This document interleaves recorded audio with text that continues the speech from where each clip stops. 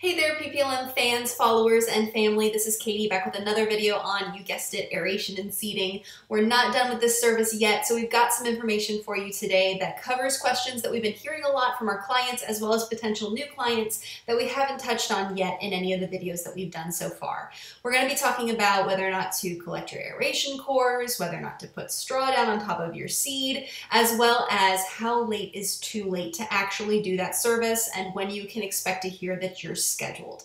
That's kind of the hot topic this year because we've had such a warm season. So stay tuned for the whole video to be sure that if you have a question that we haven't talked about yet, it's getting answered here. And if we don't touch on a question that you've had, comment below. Any comment that you post down there, we're going to be replying to make sure that you have your questions answered. And while you're at it, go ahead and ask a question about fall services in general that you're curious to know about.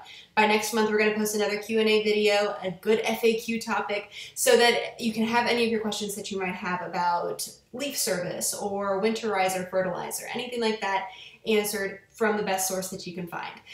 Of course, go ahead and subscribe as well. You want to stay up to date on our videos, so be sure to ring that bell, follow us, make sure that you're going to see our next videos because we're posting something every week. Stay tuned, and we're going to hit you with some FAQs.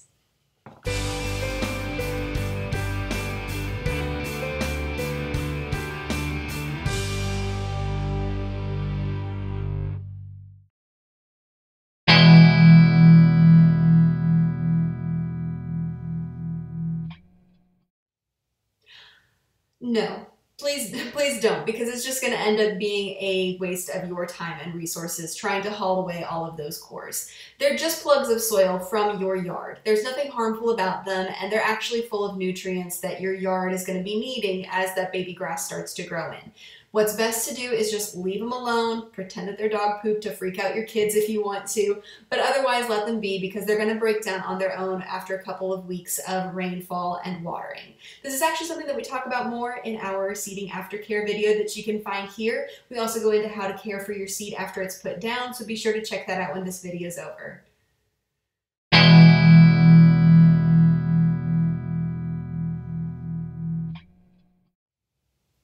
This is one of my favorite questions because it gives me the chance to sound like a know-it-all. We use a triple blended turf type tall fescue seed that is certified blue tag. But what does all of that mean? Triple blended means that it's got multiple different strains in it of the same type of grass that are almost like different breeds or subgroups, so they're backing each other up in case one gets knocked out by disease or something like that. You still have two there in the lawn. The turf type tall fescue part is just the part that says what kind of grass it is.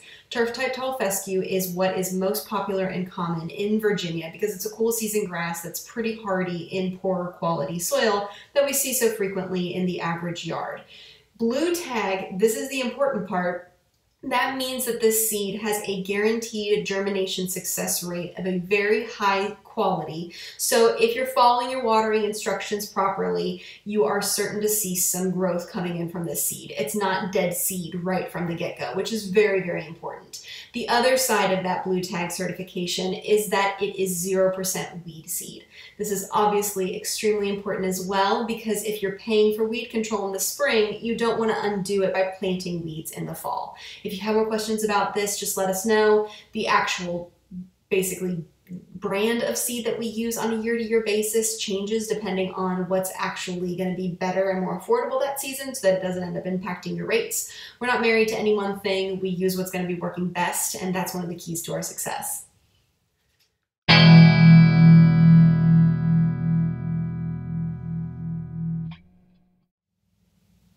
We don't put straw down on top of seed. I'm actually going to let our fertilizer supervisor, Brandon, answer this question and tell you a little bit more about why.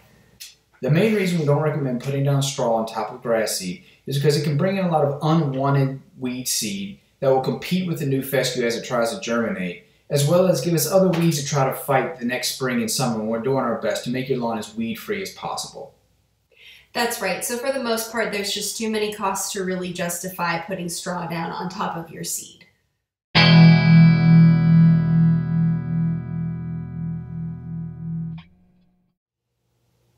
This is a question that we get at least a couple times every season, and we really try not to take it personally. We are doing a double core aeration as a standard. So every service, we're going in an overlapping pattern to really maximize on those cores and make sure that you're getting plenty of plugs pulled out of the soil.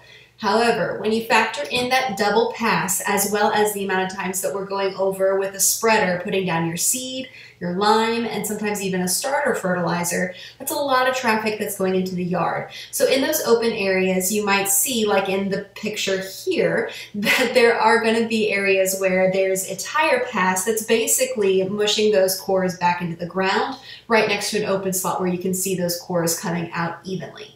Even in the places where the tires have gone over and those cores are being smushed back down, that does not mean that your service has been compromised. It's still just as effective. Those plugs were getting pulled out. It's just kind of breaking them back down and returning them a little bit to the soil faster than they would be from just watering or anything else. Now, of course, there are going to be tight corners in your yard that don't get aerated just because we can't fit a machine into those areas. Like in the ditch where it starts to become really tight, you have to turn that corner. There's going to be a triangle where it's not completely getting filled in, but that's okay too. I'm going to go to Brandon again so he can explain to you what the most important thing is about your aeration seeding service rather than just pulling those cores out. Aerating every square inch of your yard is not the most important thing. The most important thing is seed to soil contact, which you get just by throwing the seed on top of the ground. As long as it's all watered properly and stays moist, the grass seed will still germinate even if it's not down in any kind of a hole. Yep, and that's just kind of common sense. There's plenty of places that don't get aerated ever that have plenty of success with growing grass. Aeration definitely serves a purpose, but it's not going to be dependent upon the grass falling into the cores to be able to come up and be successful.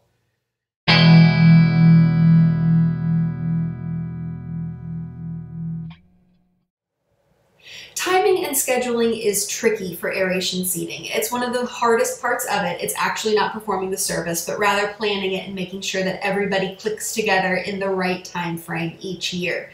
Generally, the rule of thumb has always been that aeration seeding should be done around the weeks surrounding the state fair in Virginia, which usually is the last week of September and the first week of October. That gives you from about mid-September to mid-October. September 15th to October 15th has always been a really good rule of thumb. But there are more and more years like this one where we have unseasonable temperatures leading into fall. Just 2 days ago, and it's about to be October, we had a day that was in the 90s, in the mid-90s, and that's just way too hot for aeration and seeding. Fescue seed does not like to germinate in air temperatures that are not within 60 to 75 degrees. 60 to 75 degrees Fahrenheit is perfect for germination, and anything hotter is just going to let your seed sit. Anything colder can risk that baby seed getting a little too stressed out. So you end up having this really kind of sticky time frame. We try to hit it as best as we can. So in a year like this one, 2018, where we've got a delayed season, we're actually going to be seeing the most success in October. So in this situation, going until mid-October isn't going to be really good enough. We're going to actually be going into late October when you still have plenty of opportunity to get that grass seed down successfully. With that in mind, about it being a late season, you want to be sure not to winterize your irrigation system too early. If there's a good chance that your seed is still going to be growing into late October or early November, you don't want to winterize that system until late November at the earliest, if at all possible, because you're going to need to water that seed in. A lot of irrigation companies will try to encourage you to winterize as early as October, and that's just way too soon, because if your grass is still growing, it's still needing some amount of water input. So be careful with that. That's really, really important.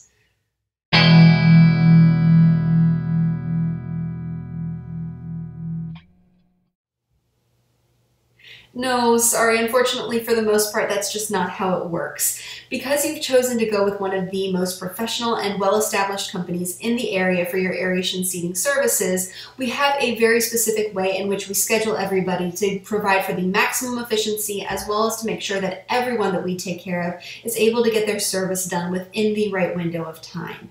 As a result, we plan these services out weeks in advance and have everybody scheduled for kind of tentative dates, and then we really lock those in a week ahead. That week ahead is when we give you notice so that you have plenty of time to prep your yard. A lot more you can learn about that in this video right here. But that way you have enough heads up, and then we give you a call a day ahead to let you know for sure that that's when that date was locked in.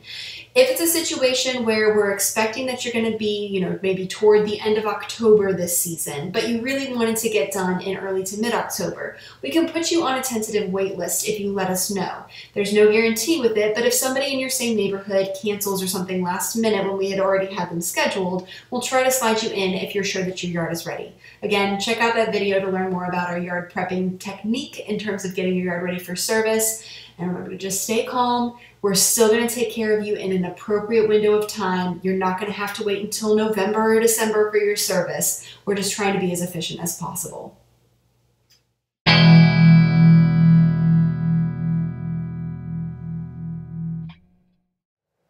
Thank you guys so much for taking the time to watch this whole video on aeration and seeding FAQs. If you have a question that we didn't answer in this video that you were curious about, or if you've got a question regarding fall and end of the year fertilizer, aeration, seeding, or general lawn care sort of things, be sure to comment below. We love to hear your feedback. We love to hear any questions that you have, and we're going to be replying to everybody who comments here. Of course, as always, be sure to like and subscribe, stay in touch, be sure that you're going to be getting updates from us, and of course, have a picture perfect day.